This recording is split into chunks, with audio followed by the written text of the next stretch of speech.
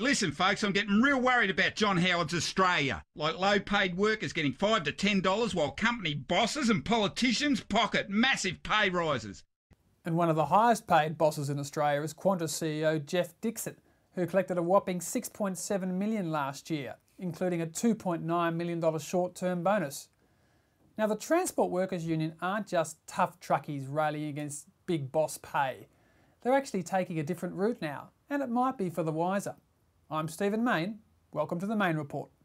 Shareholder resolutions are all too rare in Australia, but the TWU have potentially landed a big blow against QANTAS by proposing 5 different resolutions to be voted on at the forthcoming AGM in Melbourne on November 14.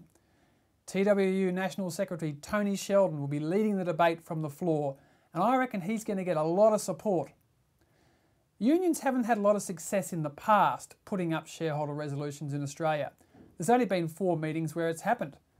This is because you've got to get 100 signatures to get a resolution up in Australia.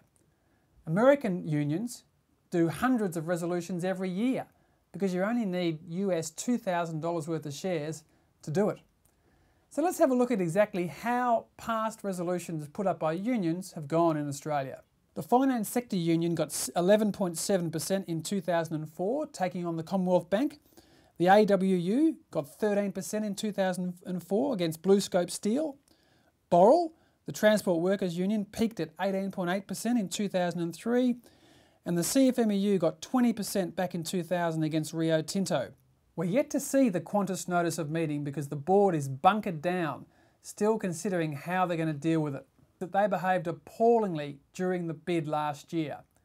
The board should not have endorsed the bid and they should have released more information to shareholders, which is exactly the point that the TWU is making. All power to you, TWU. I reckon you'll get more than 50% in favour and you deserve it. As for the QANTAS board, they were weak. They should have stood up against their CEO and the rest of the management who had huge conflicts of interest. And that includes you, General Cosgrove. Even the former head of our army didn't stand up to his conflicted CEO. I'm Stephen Mayne. Just keep doing your best.